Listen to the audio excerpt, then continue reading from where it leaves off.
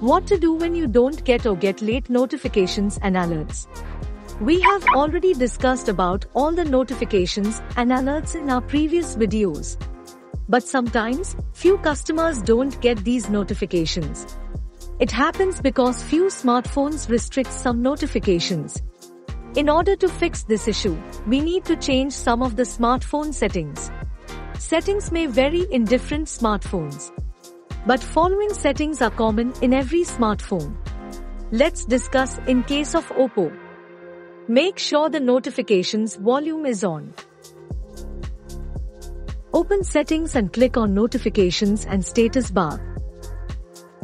Then, turn on Show Notification Drawer on lock screen and wake screen when a notification is received. Open App Management and click on One Lap.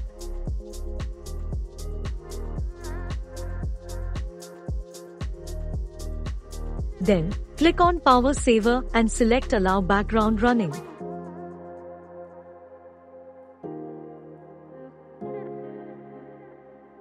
Now, open Manage Notifications and turn on Allow Notifications.